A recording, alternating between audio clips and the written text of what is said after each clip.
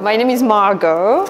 I studied here like 15 years ago, but they asked me back to paint a mural and to brighten up the space.